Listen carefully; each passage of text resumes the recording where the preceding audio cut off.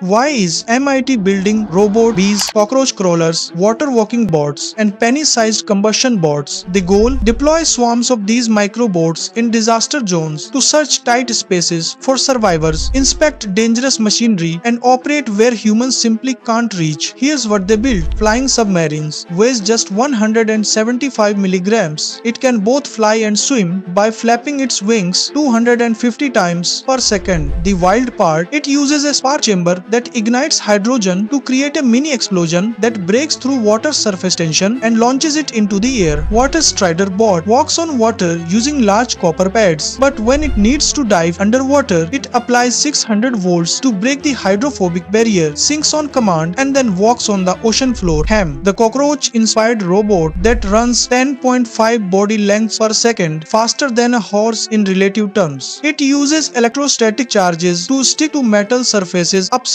down, which means it can inspect jet engine turbines from the inside without shutting them down. This is just the beginning of the micro robot era.